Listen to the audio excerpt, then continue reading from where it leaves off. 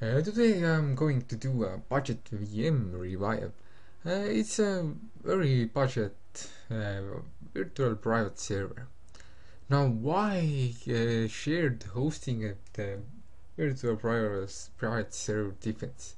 You can have more freedom in a virtual private server, and that enables you to get more traffic without getting errors.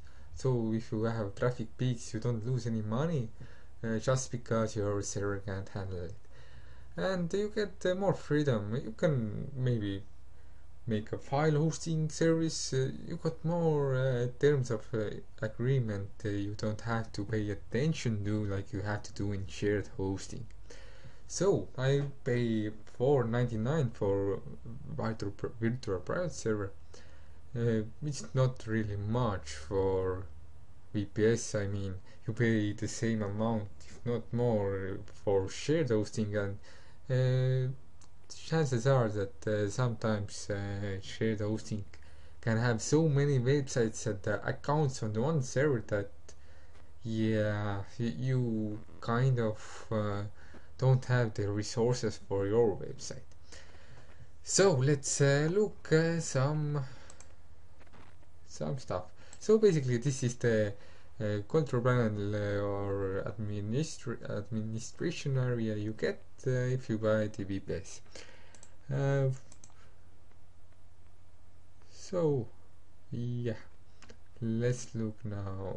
Services, right? Active services. I show you my VPS.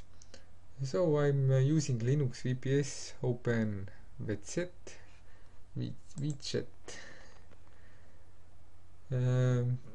Yeah, this is the place where you can make reboots and reset passwords or any other that you can do in console as well, I guess.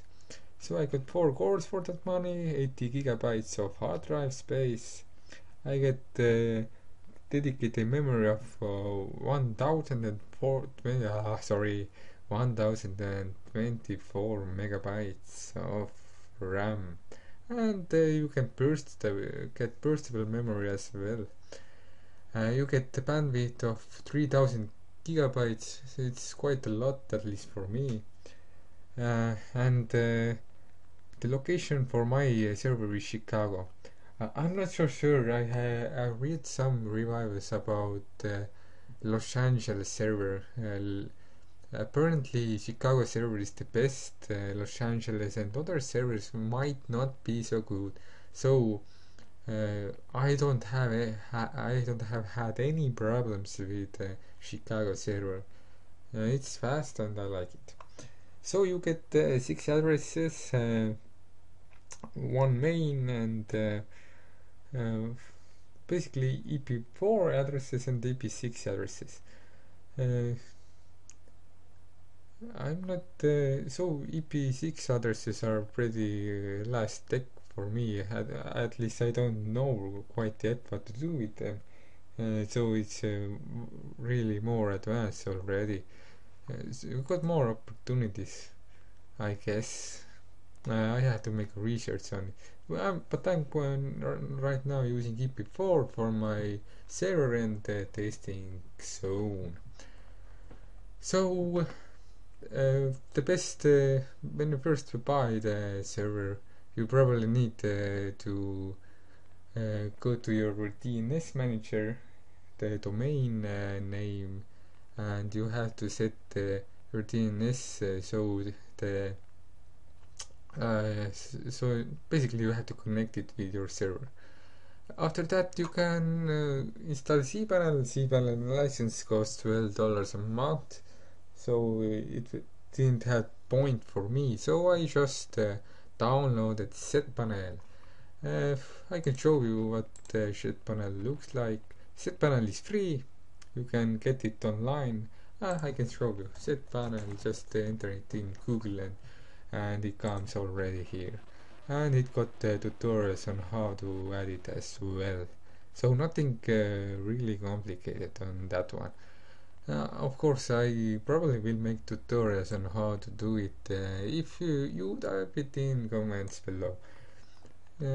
Let's look some system information for final stats.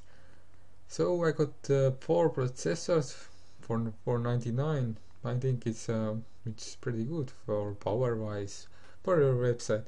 Uh, well, in shared hosting, you share all with that with other websites. So I think having this much power is pretty good. I think if you get traffic spikes to your website, shared hosting throws on an error. Sorry, nothing to do. But with this one, you got so much limitation that your server doesn't crash when traffic spikes happen.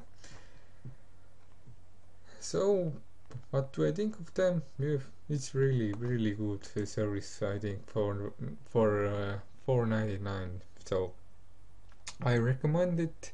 I add a little referral link down below if you wish to use it. No pressure. Thank you for watching this video, and subscribe to my channel for more. Thank you.